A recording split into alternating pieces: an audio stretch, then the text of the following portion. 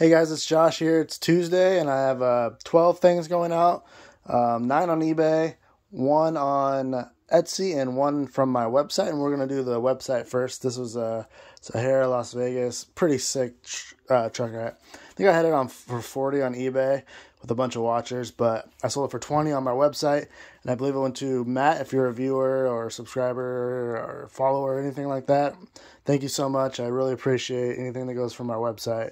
That's why I'm able to offer for so much less, because I don't have to pay the fees of eBay or Amazon or whatever else. So thank you so much. And then next we have a Nautica button-up, vintage button-up. Got it for half off, so $4.50 at Goodwill. Pretty sick Nautica shirt. Oh, it was $21. This was $25 on Etsy. I got it for $2 at St. Vinny's. Pretty cool. A little reverse print. A lot of Hawaiian shirts for me going out recently. This dimmer, I had no idea these were worth anything at all. If I was at a yard sale, I wouldn't have picked these up. But now that I know, these listed for $100 on Amazon. I did take a best offer of $65 on eBay though, which for $1, I mean, I got it in an auction, a blind box auction. Didn't know it was in there, and this is one of the items. So I'll definitely be keeping an eye out for these for sure going forward.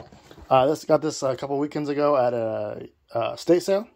It was $2, I believe, and it sold for $40 on eBay. I got these two guys from the bins. They're Nike Ozarks Tour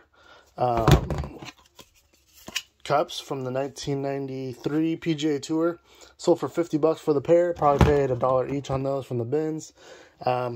Lego Batman, one of my favorite Batman. This only sold for $10. It has a hole in it. Otherwise, it probably would have sold for just a few more dollars. Look out for keychains, because there's some value in some of them. This guy sold for $16. Pretty crazy compared to some of the other stuff. And then this little guy sold for $26. These titaniums, I need. If I ever see these, I'm definitely picking them up. They're so easy to list, ship, and everything. And then from my surplus sale at the U of O, this was $34, and it was $1.